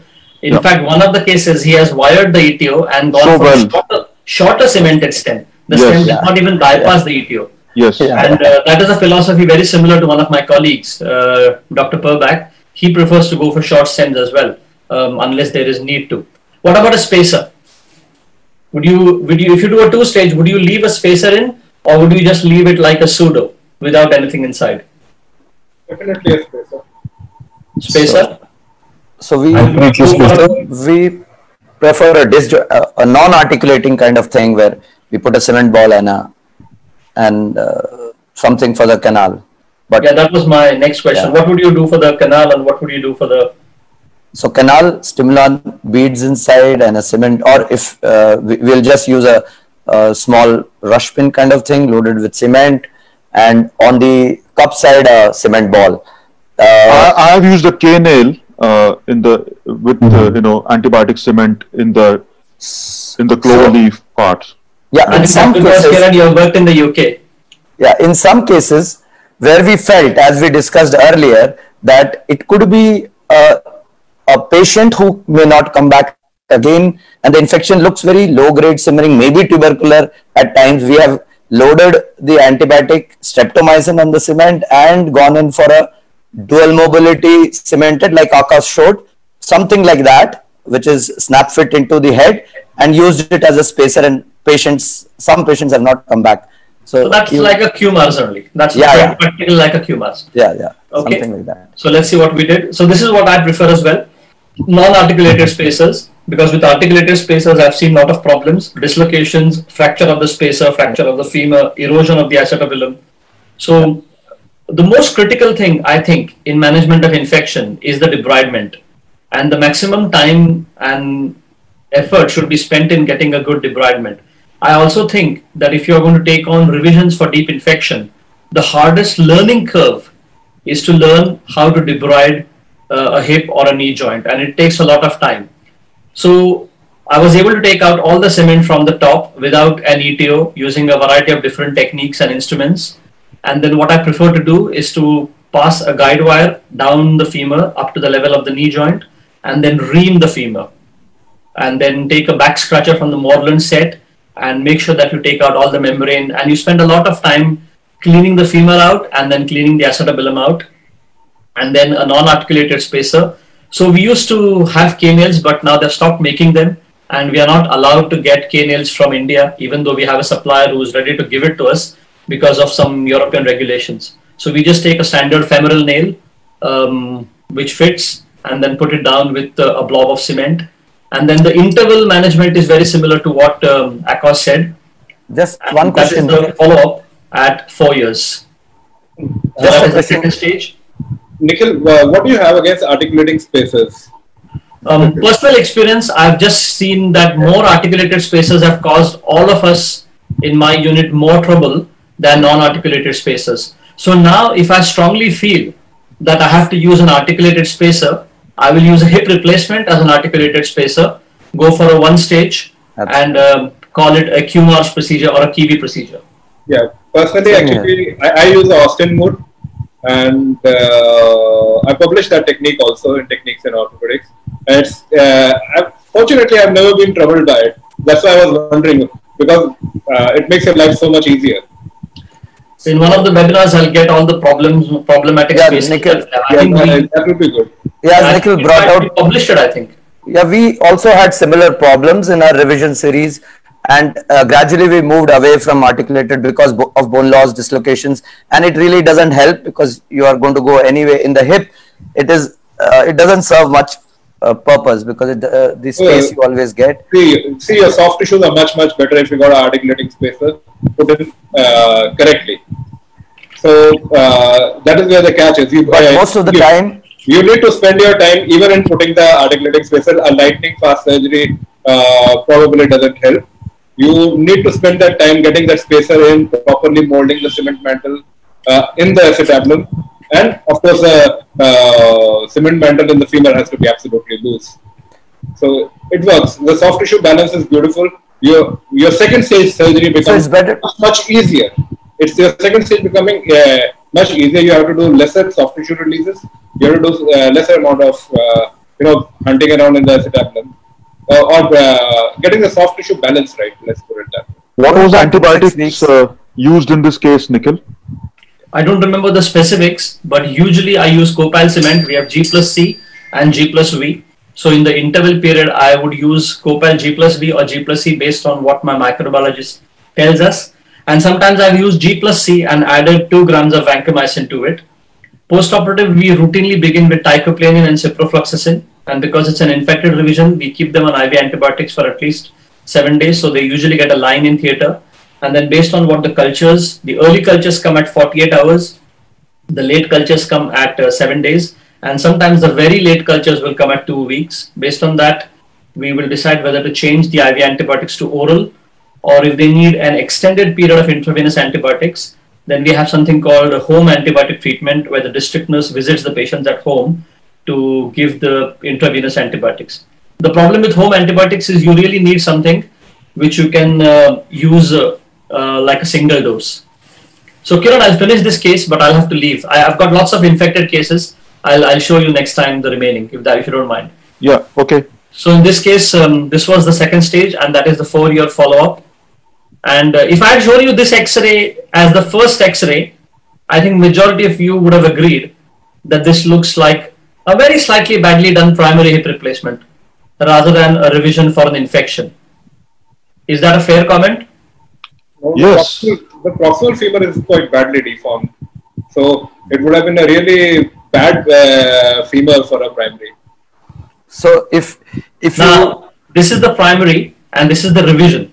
you are following what endoclinic says. Actually, in endoclinic, they say when you have an infection, you have to keep going shorter because infection takes years to cure, and the more you use up the distal canal, the worse the patient fares. So it's Not good just shorter, but the philosophy at Wrightington is to make your revision look like a primary, not your primary look like a revision. Go short, restore the bone, give it back, and the primary is on the left, the revision is on the right. And My only question is, with that kind of residual bone, where you have already curated out the previous cement, hardly any cancellous bone left, and you have not done an impaction bone grafting here. So in this case, I haven't. So do you think this mantle will behave as the primary mantle? Biomechanically, it shouldn't, but she is reaching. Well, that X-ray was taken at 4 years, which was last year. She did not come for the follow-up this year in the COVID crisis, so she will reach 5 years. And there was enough of a good bone for me to feel comfortable cementing. Okay. So I'm really sorry, but I'll have to leave now. Okay. But I've got thanks. a fair bit of infected cases, which we can show some other time. Yeah, we Thanks a will lot. discuss, Nikhil. Thanks for your time in this case. I will see. I've got one case to show, which can you see my screen? No, not yet. You need to share. Nikhil has to stop Nikhil, sharing. It's gone. Nikhil is not They already there. exited. They already left the meeting. You can share, I think. Yeah. Can you see? Yes, yes. So Remember this one. yeah, exactly. So I was there with you in this. So the thing is that Nikhil talked about non-articulating spaces, and infection can present in various sort of ways. So this particular case had multiple surgeries, and this was the X-ray which she presented with, and she had more than 7 surgeries where the surgeon tried to fix it again and again, and this was the sinus and so many scars. It was like a battleground of scars. So I used the K nail and tried to make it into some sort of a ball in the acetabulum, using stimulan also in the deeper layers. I agree that if you put stimulan above the fascia, then expect a lot of wound complications. But in this particular case, it was inserted in the femur also and in the deep pockets. And this patient went back to Africa, and she actually mobilized on it, and it became a non-articulating spacer. So this is what she came back after more than a year, and everything had settled down. ESR, CRP was normal, and all the scars had healed well.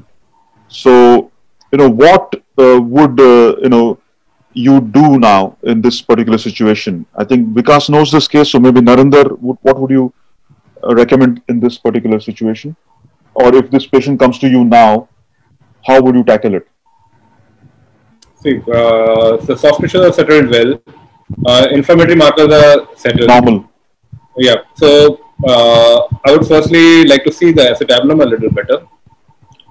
Unfortunately, I don't have better X-rays, but just take it for granted that she's got reasonable bone stock. No, okay. If the acetabulum has got bone stock, probably cemented stem with a dual mobility cup. I'd like to go in for that. A long cemented stem, of course. What about Surendra? Any particular thoughts? No, same thing. If the infections is settled down, the markers are normalized, we need to go for the cemented cup as well as the cemented stem. The femoral canal appears to be quite wide, so a lot of cement is going to be required to fill it. But I think the long stem cemented femoral stem along with the cemented acetabular component should be the answer for it. Yeah, I mean, I'm glad that all of you are talking about cement, because if you look at this canal, it's such a capacious canal, right. And to get a good grip of a stem is very, very difficult. And Vikas said that, try to, the more you engage the femur in difficult scenarios, the more you sort of maybe invite problems. So in this particular case, when I went in, it was really looking very good, no infection at all. And the soft tissues were really adhered to each other. So I just went straight down onto the bone and developed good flaps and did a thorough removal of all the, broken implants. And this is what I managed to put in. So a long stem revision exeter with antibiotic cement and a cemented rim fit exeter cup. And this patient has done, fairly well. She's lost to follow-up. She's gone back to Africa. But the last I heard is it's more than 4 or 5 years now since the surgery. So it's like yeah, very well done.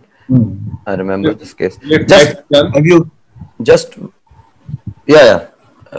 want to ask, when you did this, you didn't have the choice of dual mobility available with you? No, we didn't.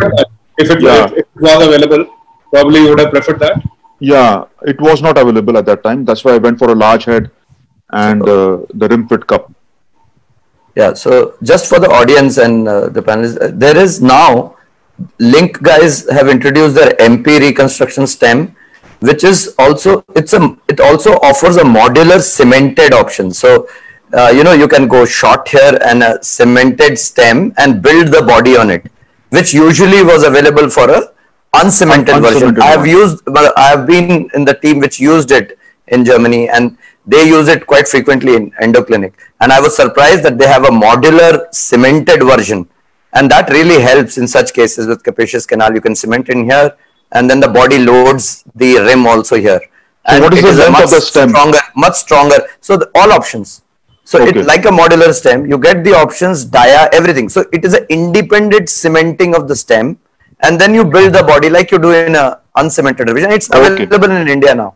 So we just got the, we have asked them to quote in our tender. So they're likely to get through. So that helps because two things. It allows you the flexibility of recreating the offsets.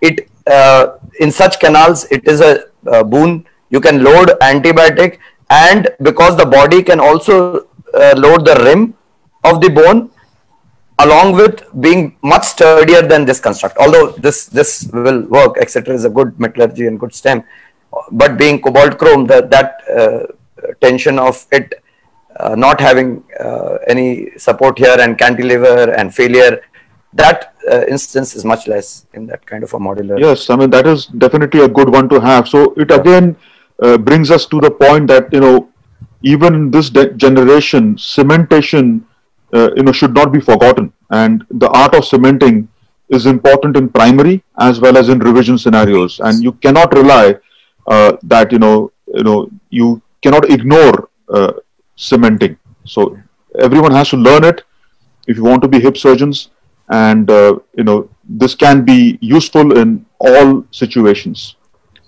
And for this particular case, I want to ask you whether you were able to find out any kind of a bug out there, and what was your antibiotic protocol for this, being multiple surgeries and all? No, because this patient came from Africa, I think I remember the bug was a staphylococcus bug, and but then the patient, when she went home with that canal spacer, she was lost for follow-up for a year. So the antibiotics were only when she got it in the hospital. Yeah, so for a week, 7 days of IV antibiotics. One thing about bugs and antibiotics, now that Surendra brought out that point, we all need to rethink our policy. We have been following the West, and second generation cephalosporin has been the thing to be used. So mainstay, and we all feel that is it which is required. But when we studied the culture pattern of the revisions, even when we interacted with microbiologists, when we saw the polymicrobial infections and gram-negative, now it is 2-3 institutes that I am talking about. It came out that maybe our gram-negative cover also in the prophylactic antibiotic needs to improve and has to be as per local antibiotic culture reports. So your lab has to tell which is the best gram-negative antibiotic which is working best in that quarter, or that, like every hospital has its antibiotic microbiology reporting every 3 months or 6 months. So we have been following that, and we add to the gram positive or gram negative cover. And right now what is going on is meropenem because the amikacin sensitivity had gone down. Earlier it was amikacin. So gram negative needs to be monitored carefully, close interaction with microbiology department, and added to the broad spectrum, because gram negative infections are, unlike the West, common in our. That's a good point. And in the second instance, when I did this long stem, I just used a standard protocol. I didn't go for any extended antibiotics. Just 2 weeks. Standard protocol. That's it. Okay, so like a aseptic. Like a aseptic, because it was absolutely normal. That is something which we have changed in recent times. We have realized that even when we have cured it in a 2-stage, we are sticking to at least 3 months of antibiotic, and then CRP, following the CRP, and going down to at times 6 months till the CRP normalizes. That we have started. So that I didn't have the luxury in this particular patient, but it's a point to be taken. And Kiran, if we have the time, or do we have another infected revision session? I think we just got a few minutes maybe. Yeah. And we can discuss about the next session later. So any other points? I have an interesting case. That's what I was trying to say. You got right now a case ready? Yeah. So why don't you share? Yeah, I'll just stop sharing. Yeah, you share. Yeah. So I think we just got enough time for your case, and then we can wrap this meeting up. Yeah. Can you see my screen? Yes, we can. Yes. Okay, let's go. So skip the theory and just go to the... No, there is no theory in this. This is a long history. I think you are aware of this case. Yes. I had a 68-year-old female, had a THR in 88. I don't know what it was. She had an uneventful recovery till 2001, when she met with an accident and had a periprosthetic fracture, which was managed by internal fixation. What fixation, we'll just see. And till 2012, she was absolutely asymptomatic, very happy with the fixation. And she said, I was a little bit short, but that was all right. I was pain-free. But then she started, had an accidental fall, couple of other fractures managed conservatively, but unfortunately a very stiff knee. And she was arthritic also in the knee. In early 2014, started developing painful swelling in the proximal thigh with aggravated by weight bearing, and then eventually developed a discharging sinus there. And then presented to our OPD. And this was the picture that radiologically, she was wheelchair bound and painful restriction of hip movements, knee flexion hardly any, scarred skin, discharging sinus, old scar, of course, and I found the shorting to be about 7.5 centimeter. I'm sure nobody is going to attempt a single stage here. So this is what it looked like distally. Proximally, you can see, and distally the bone quality was really pathetic. She was a non-diabetic. ESR was, and CRP of course were raised, but culture, as it happens in our country, usually sterile. The rest, most of the parameters were normal. That plate is called a Menon plate. I was getting there. What is surprising here in this Menon plate was that the plate is titanium plate. They withdrew it about 15 years ago, but and the screws were steel screws by whoever was the surgeon who did it. He put steel screws with a titanium plate, but it worked for 10 years. So whether that was electrochemical battery going on there, I don't know. So when I went in, I found there was hardly any bone left there under that plate. If you see this, the X-ray, here you pray and hope that there may be some bone there, but unfortunately there was none. This is the customized spacer which I was talking about, which we do. This one, of course, is a very, very long stem. I was lucky to have it there. And of course, after 10 weeks, I don't go in very early. I'm a little conservative as far as two-stage revision is concerned. 6 weeks of antibiotics, 2 weeks antibiotic-free interval, and ESR CRP, and after that another 2 weeks to work up the patient and get a final ESR CRP, which was, of course, everything was normal there. This is what we removed, and this is what if you see here, you can see that antibiotic socket, the cement socket, which is antibiotic loaded, and this one had a little bit of a stabler defect, which helped that the syngosimode ball didn't go into the pelvis. The cement socket prevented it, and we used a reef to revise this. There was no way I could have done anything else, probably. And this is what we did. We did a gription cup on the top and a reef stem, and we did have a follow-up at 2 years only. After that, she is lost to follow-up. This is what she looked like. Yeah, that's a good bailout and very nicely done. And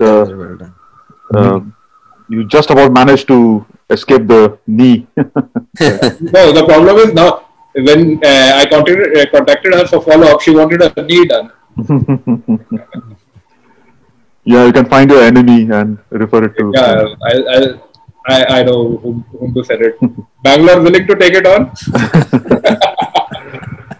Okay, I think very well good case, and it illustrated all the points discussed with. Reef is a real bailout stem for these. Yeah. Yeah, it's one of the people lately now we are going towards cemented a lot, but this is one uncemented stem.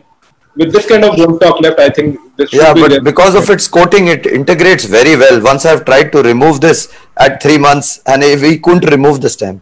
It was so well integrated. Yeah, it is fully coated, and it's a dislocated one. You put a cement layer in the acetabulum as well, and after that you reduce the osteomer. At the spacer. The spacer stage, you put a cement mantle in the acetabulum. I always do that. I put it at a doughy stage, and then I reduce the muscles into it, and then I mold the whole cement mantle on the rim of the acetabulum.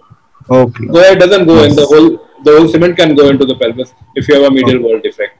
This is what I had published specifically how to manage put in a spacer with a medial wall defect. Oh, that's interesting. Yeah, it's a good illustration. Thank you very much, everybody. Thanks, gentlemen, for this conclave. We can wrap it up, and these cases and the discussion covered all the important aspects of septic revision, and Dr. Vikas in his published study has shown that we cannot be relaxed. We have to be vigilant in our primaries. Infection is the #1 cause in our country, and we need to know all the tricks of how to tackle it. So with this, I say thank you very much.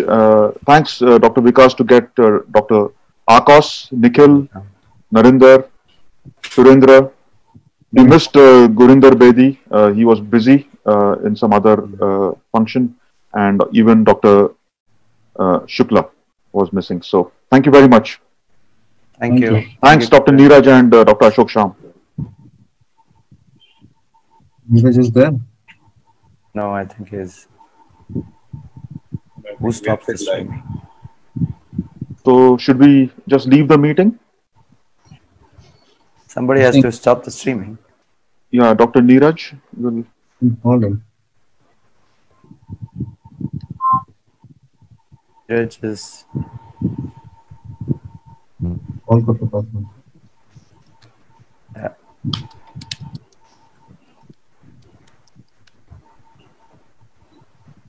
He's gone out. Okay, so.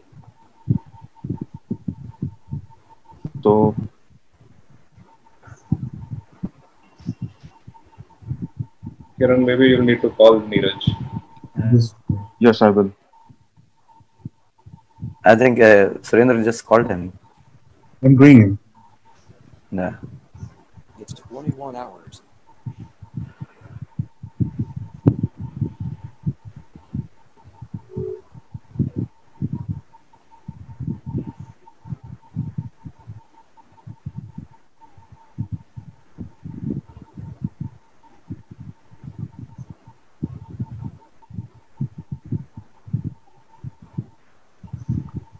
At what stage you put the bolus in, Narinder? That cement bolus in the acetabulum? What time?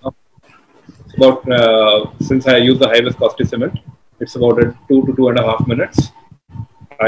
It's a very. So how is the consistency? The way you would like to cement the acetabulum actually. Okay, at that consistency you put it in. At that consistency. And then you reduce the Austin Moore inside. I use the Austin Moore is actually not into the femur at that stage. So you use it by the hand. Yeah. And okay. I mold it. Then I loosely cement the Austin Moore because there's a lot of huge amount of cement which is there, which yes. I will probably lose into the somewhere into the pelvis or something. I don't want it to go too much deep. Okay. So thank you for that point, and Dr. Neeraj, I think thank you very much for giving us this platform. Our meeting is concluded. Thank you very much. Thank you. Thank you, Vikas. Thank you, Narendra. Good night. Bye. Good night, everybody. Thank you, Kiran. Thank you.